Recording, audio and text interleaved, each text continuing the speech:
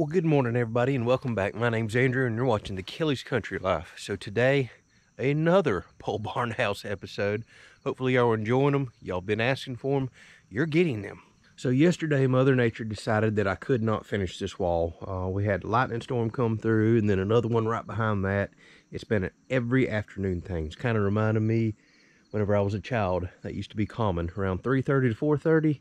Here it comes, and every day, a little after 4 o'clock, I have been getting run out of here with lightning. So this morning, we're going to pull this plastic back down. Oh, I'm sick and tired of doing that. I can't wait for this to get dried in. We're going to finish trimming out this top section right here. Go ahead and put our last big board up. Should be a full 8-footer, and then continue to trim down with OSB. So I shouldn't have a problem finishing this today. Then the plan will be pull the rest of the plastic down. If there's nothing on the radar, start taping all the seams. I still have this whole section to do, that whole side, and half of the front. So there is a lot of seam taping to do today. That's the plan. We'll see if we can get all this done, knocked out, and potentially start house wrapping before this tropical storm hits. Now, due to the nature of how long it takes to make these videos, edit these videos, and upload these videos, yes, I understand the tropical storm is probably already done came and gone by the time you're watching this one. It's going to be really close. So who knows what happened. But I'm out here busting it. As of right now, we still have another day and a half before it's scheduled to hit. It's going to be all I can do to get, finish sheathing everything. I still got windows to cut out, tape everything, and then start house wrapping, taping all that, pulling it in. I've got my work cut out for me. This has been the busiest week thus far on the house. It's been from sun up to sundown when Mother Nature lets me, trying to get this thing knocked out and ready to go for this storm. All right, let's get to work.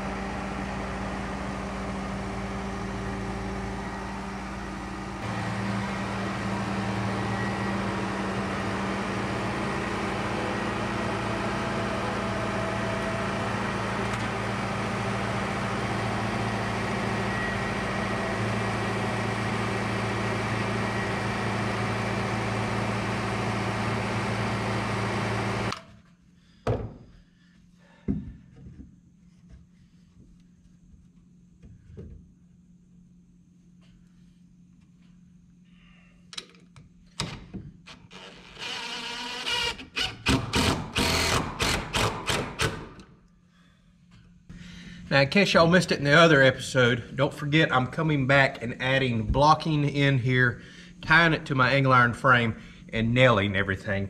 So while this is probably plenty strong as you see it now, I'm also tying it to the purlins.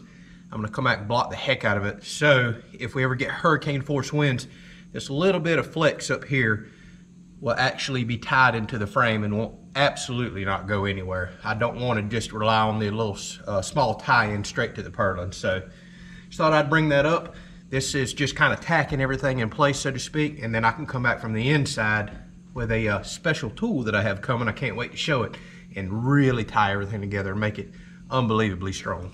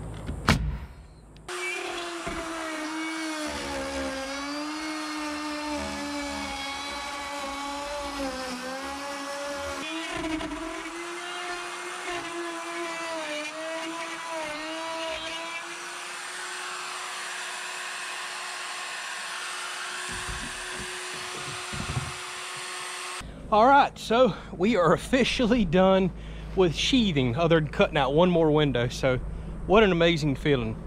The radar is still relatively clear for once, and it's early enough in the day. We're gonna keep on working. So we're about to tear the plastic down, hopefully all the way around the house, and I'm about to start taping every single seam.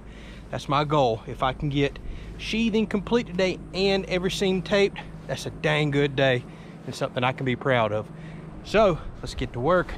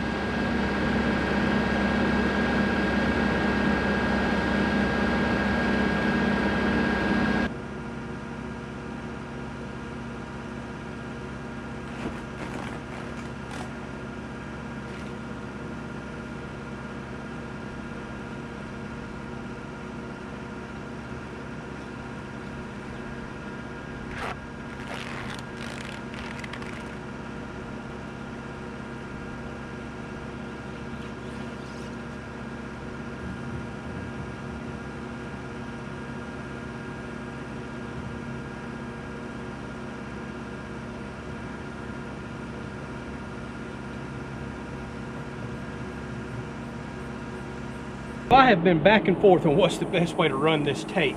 No matter what way you run it, it's good stuff to do.